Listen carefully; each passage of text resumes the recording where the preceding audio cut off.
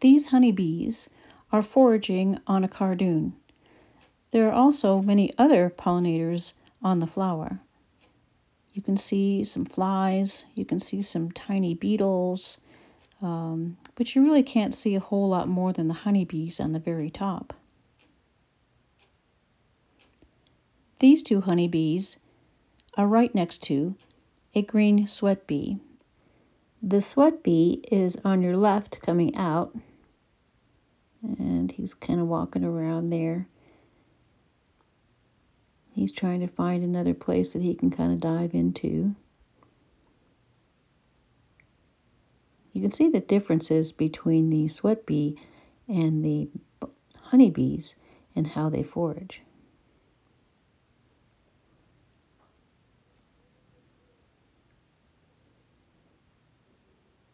The honeybees are pretty much on the top of the flower and can't really dive really deep down in.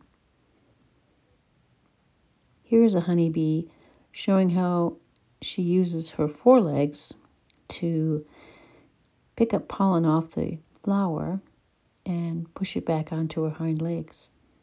She's got pretty hairy hind legs that kind of catch the pollen. This looks like a brand new bee, a young bee. She has lots of hair on her thorax. Here are two more bees, lots of pollen on their backs, on their back legs. And there again is the sweat bee. They're meeting each other, being kind.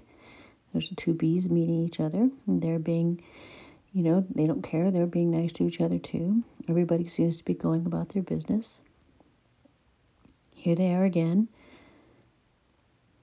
kind of greeting each other, but then going back to foraging duties and getting that done, not really bothering each other.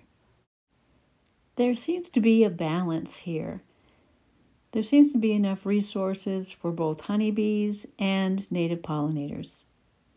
It also helps that the metallic bees are thinner and are able to deeply enter the flower to collect pollen, while the honeybee is restricted by its size. I do think that there is room for both.